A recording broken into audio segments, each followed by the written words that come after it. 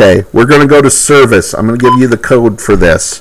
It is 2213. Now what you want to do is you want to go to the NIBP area. Now there's check, cal, pop off. What we want to do is we want to go into the check. What this did is it just put it into a service mode where it's going to display the pressure. Now what I'm going to do is I'm going to squeeze this bulb. Well, I'm going to put this one into its own service mode, manometer down there, right? I'm going to squeeze the bulb, and it's going to inflate the cuff here, and that's going to pressure up my device. There is another way to do a static check, and that is to check the reading on the tester versus the reading on the screen. And you'll notice we're really not far off there. I believe it's within 3 at that point. Now, there's a lot of different checks that a person can do here. Let me get to where we can see them both. I don't know if that's going to be possible. That works. What I'm going to do here is I am going to get a 200, and it doesn't have to be exact for 200 here. So notice here I got 200 here, I got 200 there. Everything seems stable, so I'm going to look at the time, and sometimes you can have a stopwatch for this. Does anyone have a stopwatch secondhand? I looked back at the clock on the wall. At the 5, this was at 95. Notice I'm just going to let it sit. I'm sorry, 195. I'm going to let it sit at 195. And I'm going to let this thing stay for a solid minute. And what we're doing here is we're doing something called the leak test. Okay? What we're doing is we're checking the integrity of the cuff itself. Does it leak?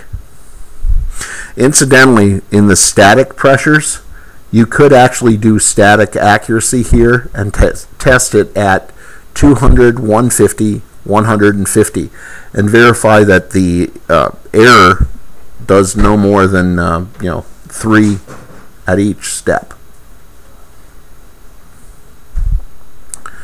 So we're going to give it a there's 1 minute. So in 1 minute it dropped approximately 10 millimeters of mercury. Everything leaks. I'm going to tell you that. Everything in an air pressure system pretty much leaks. The question is how much. Some leaks are very, very small, to the point where they're not there, right? And this one's pretty small, but it is still leaking. And the reason why it's leaking is probably because of these connectors. There's a lot of connectors in it, and more connectors just add for a increased risk of leaking. Then there's also this valve. I've got this valve. Now notice I'm going to bleed it down to about 150, right? 150 is 151. That's pretty blooming close. Bleed it down to about 100.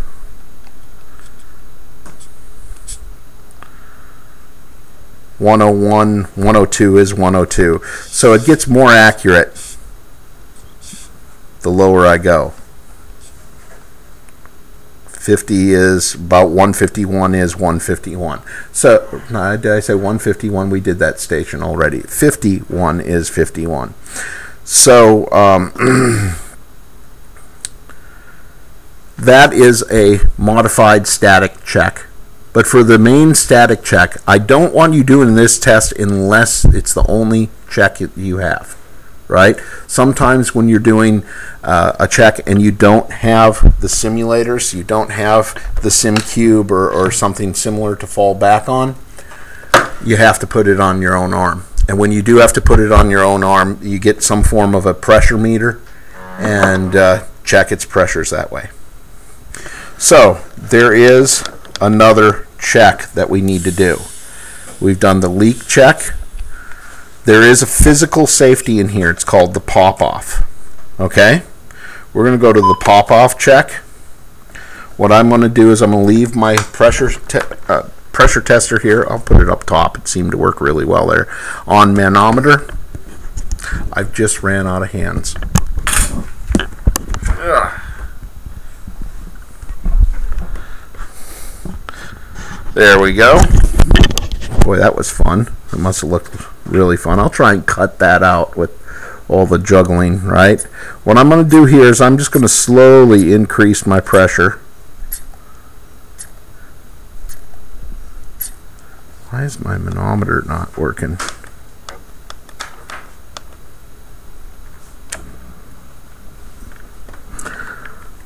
I'm going to reset my SimCube. It didn't seem to like that juggling act.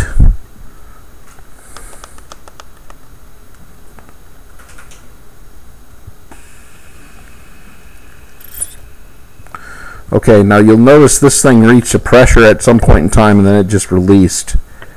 Let's do this again.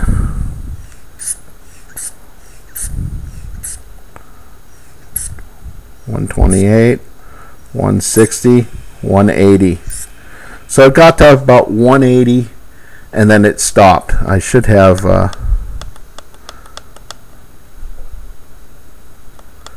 is it just me or did this thing just go non-functional? I thought nurses were the ones that broke equipment. Yeah, well, not test equipment. Apparently that is not the case.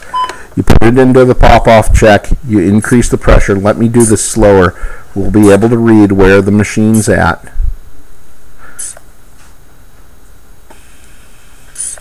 It looked like 170. That's too low. This thing should not pop off at 170.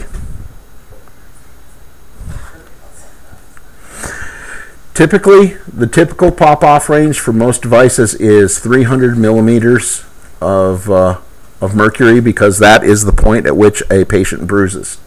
So what we want to do is we want to not bruise a patient. That's about 5 psi, and at 5 psi you got a risk of bruising.